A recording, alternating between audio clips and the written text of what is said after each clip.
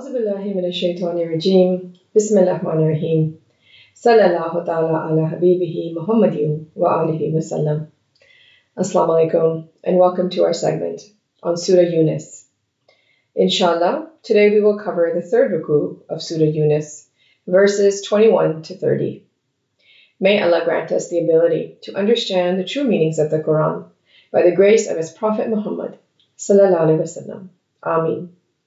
With this dua, let's begin the third Ruku of Surah Yunus. Verse 21. وَإِذَا أَذَقْنَا النَّاسَ رَحْمَةً مِّن بَعْدِ ضَرَّةٍ مَسَّتْهُمْ إِذَا لَهُمْ مَكْرٌ فِي آيَاتِنَا قُلِ اللَّهُ أَسْرَعُ مَكْرًا إِنَّ رَسُولَنَا يَكْتُبُونَ مَا تَمْكُرُونَ. And when we give mankind a taste of mercy after adversity has touched them, at once they strategize against our signs. Say, Allah is swifter in strategy. Indeed, our messengers record that which you strategize. In this verse, Allah is reminding us that when a hardship arrives, we turn towards Allah, and when we get the slightest break, we quickly forget that it was because of Allah's mercy we were provided ease. Instead, we get busy in strategizing the cause of misfortune or hardship, which is not in line with Allah's laws. According to Allah's law, He does not do wrong to anyone. It is us. We do wrong on ourselves.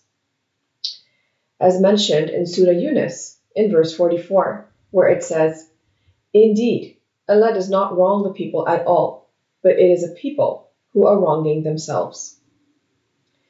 Allah is reminding us that His planning or strategy is more swift than ours, and everything is being recorded, and we will be accountable for what we thought, said, and did. Let's go on to verse 22. هُوَ الَّذِي يُسَيِّرُكُمْ فِي الْبَرِّ وَالْبَحْرِ حَتَّى إِذَا كُنْتُمْ فِي الْفُلْكِ وَجَرَيْنَ بِهِمْ بِرِيحٍ طَيِّبَةٍ وَفَرِحُوا بِهَا جَاءَتْ رِيحٌ عَاصِفٌ وَجَاءَهُمُ الْمَوْجُ مِنْ كُلِّ مَكَانٍ وَظَنُّوا أَنَّهُمْ أُحِيطَ بِهِمْ دَعَوُا اللَّهَ مُخْلِصِينَ لَهُ الدِّينَ لَئِنْ أَنْجَيْتَنَا مِنْ هَٰذِهِ لَنَكُونَنَّ مِنَ الشَّاكِرِينَ. It is He who enables you to travel on land and sea, until when you are in ships, and they sail with them by a wind that is good, and they rejoice therein, comes to it a wind that is stormy, and comes to them the waves from every place, and they expect to be engulfed. They call Allah, sincere to Him in deen. If you should save us from this, we will surely be among the thankful. Here we see the word jarena, which means sail, something that lasts or continues for an indefinite period. We also see the word asifun, which means stormy.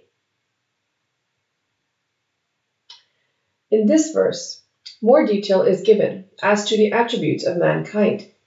We are being reminded that it is Allah who gives us all the abilities and resources to carry on with our lives, and life is full of ups and downs. Just when we think everything is going smoothly, we are faced with difficulties every now and then, and when it seems like we can't overcome them, we turn to Allah to help provide us with relief, as we should, because He is the one to rely on everything. Being grateful is the key in this verse. We should always be grateful. Let's move on to verse 23. فَلَمَّا أَنْجَاهُمْ إِذَا هُمْ يَبْغُونَ فِي الْأَرْضِ بِغَيْرِ الْحَقِّ يَا أَيُّهَا النَّاسُ إِنَّمَا بَغْيُكُمْ عَلَىٰ أَنفُسِكُمْ مَتَاعَ الْحَيَاةِ الدُّنْيَا ثُمَّ إِلَيْنَا مَرْجِعُكُمْ فَنُنَبِّئُكُمْ بِمَا كُنْتُمْ تَعْمَلُونَ. But when he saves them, at once they rebel upon the earth without right. O mankind, your rebellion is only against your souls, the enjoyment of worldly life. Then to us is your return, and we will inform you of what you used to do. This verse is a continuation of the previous one. When we ask Allah for relief and He relieves us, we quickly rebel. Instead of continuing to rely on Allah and being grateful by doing what we are commanded to by Him, we go back to enjoying this temporarily worldly life by fulfilling our own selfish desires and doing as we please. And again, we are being reminded here that when we meet our Lord, we will be accountable for what we did. Let's move on to verse 24. إنما مثل الحياة الدنيا كماء أنزلناه من السماء فاختلط به نبات الأرض مما يأكل الناس والأنعام حتى إذا أخذت الأرض زخرفها وزينت وظن أهلها أنهم قادرون عليها أتاها أمرنا ليلا أو نهارا فجعلناها حصيدا كأن لم تغن بالأمس كذلك نفصل الآيات لقوم يتفكرون. The example of the worldly life is like water which we have sent down from the sky, that the organisms of the earth absorb, from which men and cattle eat, until when the earth has taken on its adornment and is beautified, and its people suppose that they have measures over it, there comes to it our command, by night or by day, and we make it as a harvest, as if it had not flourished yesterday.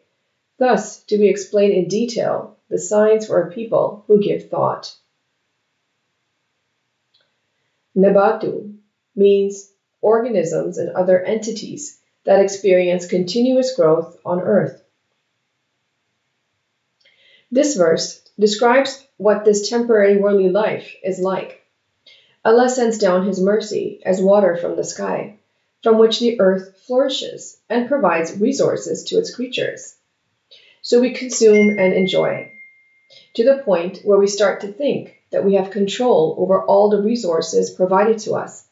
But then disaster strikes in the form of droughts, storms, and floods that wipe out our resources for us, and we are left with nothing.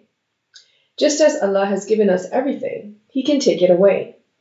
And just as we are born in this life, we will die and return back to the one who created us. This temporary life will disappear, and the hereafter will be our abode. Allah explains His signs in detail for the people to reflect upon them. Let's go on to verses 25 and 26. Wallahu yad'u ila daris salami wa yahdi man yasha'u ila Sirat-Al-Mustaqeem. And Allah calls to the home of peace and guides whom wills to a straight path. لِلَّذِينَ أَحْسَنُوا الْحُسْنَى وَزِيَادَةٌ وَلَا يَرْهَقُ وُجُوهَهُمْ قَتَرٌ وَلَا ذِلَّةٌ أُولَئِكَ أَصْحَابُ الْجَنَّةِ هُمْ فِيهَا خَالِدُونَ. For those who have done good is the best and more. No darkness will cover their faces, nor humiliation. Those are companions of paradise. They will abide therein eternally. Those who sincerely want Allah's guidance will get it, and those who act upon Allah's guidance will get to live a life of peace and tranquility, and the people they associate with will be like them also, so they will never be in a situation of unhappiness or disgrace. Allah guides and rewards those who do good. This is also mentioned in Surah Maryam in verse 76. Let's go on to verse 27. وَالَّذِينَ كَسَبُوا السَّيِّئَاتِ جَزَاءُ سَيِّئَةٍ بِمِثْلِهِ وَتَرْهَقُهُمْ ذِلَّةٌ مَا لَهُم مِّنَ اللَّهِ مِنْ عَاصِمٍ كَأَنَّمَا أُغْشِيَتْ وجوههم قطاع من الليل مظلمة أولئك أصحاب النار هم فيها خالدون. And they who have earned evil deeds, the recompense of an evil deed is its equivalent, and humiliation will cover them. They will not have from Allah any protector. It will be as if their faces are covered with pieces of the night's darkness. Those are the companions of the fire. They will abide therein eternally. In this verse, it describes what will happen to those who do evil deeds. Whatever evil they did will be thrown back at them. Their life will be filled with sadness and despair, and they will be surrounded by other people in a similar state. They will never be happy or at peace. As mentioned in Surah Al-Hashr in verse 20, where it says, "Not equal are the companions of the fire and the companions of paradise." The companions of paradise, they are the achievers. Let's go on to verses 28 and 29. وَيَوْمَ نَحْشُرُهُمْ جَمِيعًا ثُمَّ نَقُولُ لِلَّذِينَ أَشْرَكُوا مَكَانَكُمْ أَنْتُمْ وَشُرَكَاؤُكُمْ فَزَيَّلْنَا بَيْنَهُمْ وَقَالَ شُرَكَاؤُهُمْ مَا كُنْتُمْ إِيَّانَا تَعْبُدُونَ. And the day we will gather them all together. Then we will say to those who associated partners with Allah, "Your place, you and your partners." Then we will separate them, and their partners will say, "You did not used to worship us." فَكَافَى بِاللَّهِ شَهِيدًا بَيْنَنَا وَبَيْنَكُمْ إِن كُنَّا عَنْ عِبَادَتِكُمْ لَغَافِلِينَ. And sufficient is Allah as a witness between us and you, that we were of your worship unaware. This verse is describing the meeting with Allah at the end of this temporary life. Those who denied in the oneness of Allah and committed shirk, associated partners with Allah, they will be separated from them and questioned. But those same partners will testify against them to defend themselves. There won't be anyone to intercede on their behalf or help them. And this is mentioned throughout the Quran. It is also stated in Surah Al-Baqarah in verse 48. Let's go on to verse 30.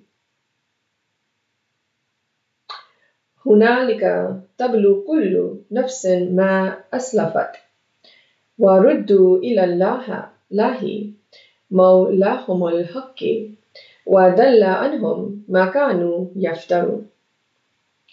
There, every nafs will uncover for what it did previously, and they will be returned to Allah, their master in reality, and lost from them is whatever they used to invent.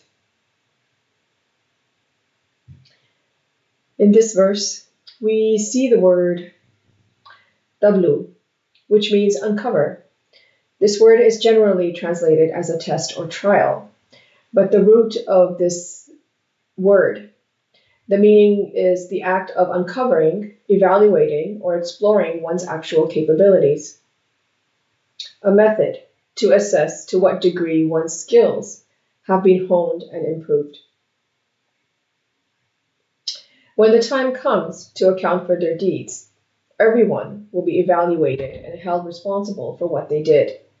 For those who denied in the meeting with Allah, they will have lost whatever they worshipped and will be recompensed for what they did. This concludes our segment on Ruku 3 of Surah Yunus. Let's briefly go over some points. We will be informed of what we did, so be mindful of your actions. Be grateful no matter what happens in life, and remind yourself that it could have been worse. This is the formula to get more. The Quran invites us to reflect upon Allah's signs all around us. People, animals, plants, the solar system, these are all signs of Allah. Allah wants us to be on Sirat-Al-Mustaqeem and live in peace. Do not be unaware of returning to Allah, and do not invent lies about Him. we will be recompensed for what we have acquired through our actions. May Allah grant us the ability to understand the Holy Quran and its true meanings in light of the life and guidance of Prophet Muhammad sallallahu alaihi wasallam. Ameen. Thank you for joining us for this segment. Until next time. Sadaqallahul Aliyyul Azim. Allah speaks the truth, the exalted, the great. Sallallahu ta'ala ala habibihi Muhammadiyun wa alihi wasallam.